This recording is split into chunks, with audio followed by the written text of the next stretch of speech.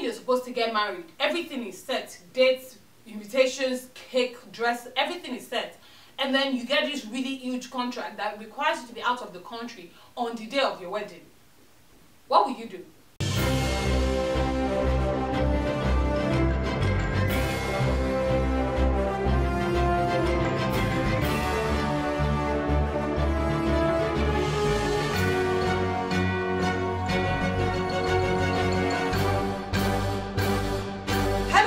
Welcome to another episode of the Screening Room with Adenike, and of course I'm the host, Adenike. So from the little preview I gave you guys earlier on, you get the synopsis of what the movie I'm talking about today is all about. The movie is titled Bloodline. It's a Ghanaian movie featuring a Nigerian actress, directed by Pascal Amanfo. That's the movie I'm talking about today. Sit back. You know, by now you should know what to do here, but in case you're watching it for the very first time, just sit back, relax, and enjoy the show. I'll be right back. Alright guys, welcome back. So like I said earlier on, the movie I'm talking about today is titled Bloodline. It's a Ghanaian movie produced by Film Productions and directed by Pascal Amanfo. The movie features Yvonne Nelson, Remmy, and Tolbert. Is an up-and-coming actor in Ghana. Those were the main actors in the movie. I'm rating this movie 2.5/5.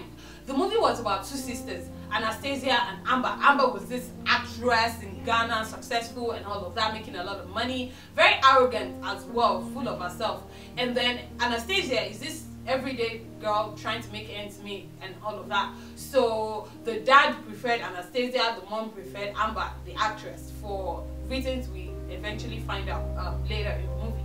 Anastasia and Amber never really got along. They always had something to fight about. And as if that wasn't enough, we now get a guy in the picture named Cedric. Cedric decides to come into the picture, and here is Anastasia thinking she has met the man she loves. She's going everywhere. She's, you know, waiting for him to ask her out. She's already loving up on him. And then we find out that Cedric had been dating Amber, and he eventually asked Amber out to, you know, to Anastasia's shock and everything.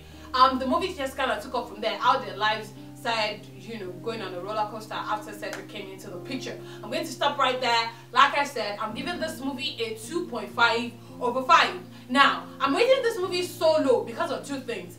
Number one of which is the fact that this movie was dominated with bad actors and actresses. Now forget the fact that Remmy and Yvonne Nelson were in this movie, you know, who are really good actors in their own right. But then I always talk to you guys about the bad acting syndrome or bad actor syndrome, where you have a really good actor, not so good actor. If the good actor is not strong enough, the bad actor is gonna pull down the good actor, and then they'll end up just clashing on screen, and you'll just be a total mess on screen. And this was what I think this movie was dominated with. You know, let me start with Tolbert. I think there's definitely room for Tolbert to grow, but he was not a good actor in this movie. He did not act well at all. He could not relate to his character. I did not find him believable once. His facial expressions were the same all the time. It wasn't just him. All the extras they used, you know, the other supposed actors and actresses in the movie, and a guy that acted as a manager, you know, the lady that acted as a personal assistant. All these people could not act. They just could not relate to the character. It was just a total mess. Number two was that this movie was boring. It was very dry. I mean, there were a few scenes here and there that I would think, okay, that I will enjoy and actually be like, oh, okay, maybe something will happen.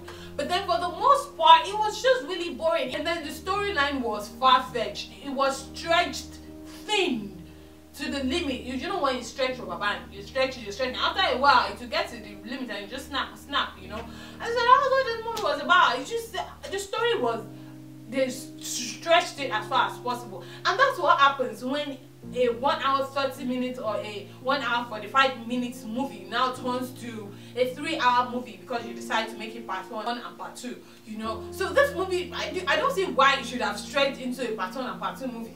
Just cut out all the unnecessary scenes that were in the movie that made it unnecessarily long and boring, and just make it an hour 45 minutes, and it might have maybe been better than it was, you know. But at the end of the day, putting everything together, picture quality, cinematography, sound, and all what have you, you know, directing and all of that, I just couldn't get to a better conclusion than to give this movie a 2.5 over 5. So that's what I'm rating. If you don't believe me and you want to find out for yourself, you can check it out. It's on Njoku TV. That was where I watched it.